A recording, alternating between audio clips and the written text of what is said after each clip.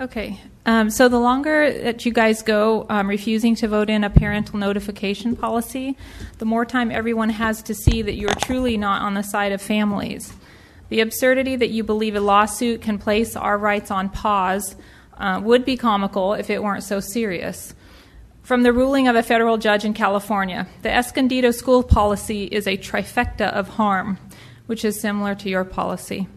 Number one, it harms a child who needs parental guidance and possibly mental health intervention. Number two, it harms the parents by depriving them of the long-recognized 14th Amendment right to care, guide, and make health care decisions for their children. And finally, number three, it harms the teachers who are compelled to violate the parents' rights by forcing teachers to conceal information they feel is critical for the welfare of their students, violating the teachers' religious beliefs.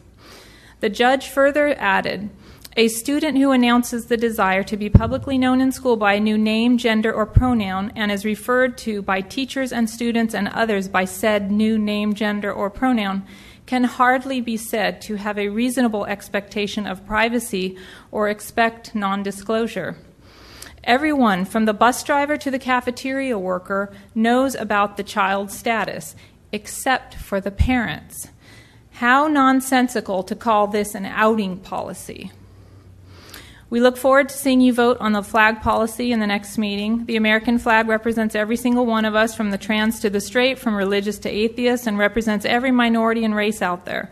There are no lawsuits regarding this policy, which has passed in 2 school districts with more to follow. In addition, the Redlands City Council understands this is a personal speech issue, not city speech. As you should understand, this is not district speech either. Teachers should not be allowed to influence our children with displays of pride flags, badges, banners, etc. You all know the classroom should be neutral.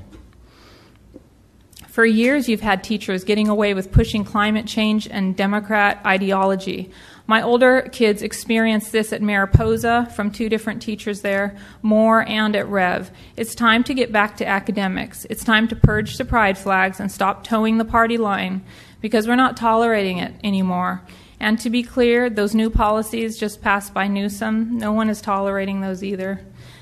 They're just completely unconstitutional. Thank you.